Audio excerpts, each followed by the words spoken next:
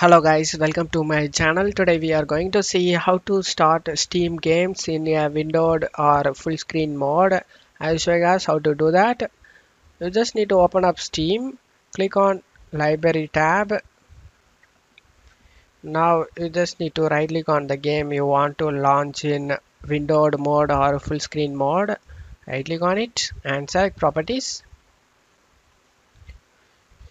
In Launch Options, so if you want to make a launch in windowed mode, you just need to type here minus symbol windowed WINDOWED, and after typing it you just need to click on the outside for the save changes take effect. You just need to close it off here and open the game in windowed mode.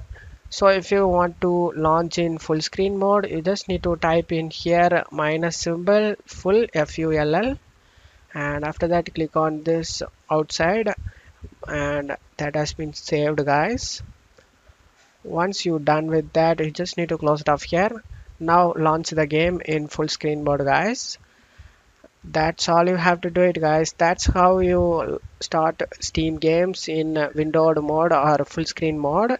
I hope this video helped you guys. If the video helped you, don't forget to leave a like guys. You can also subscribe me and support me guys. Thank you.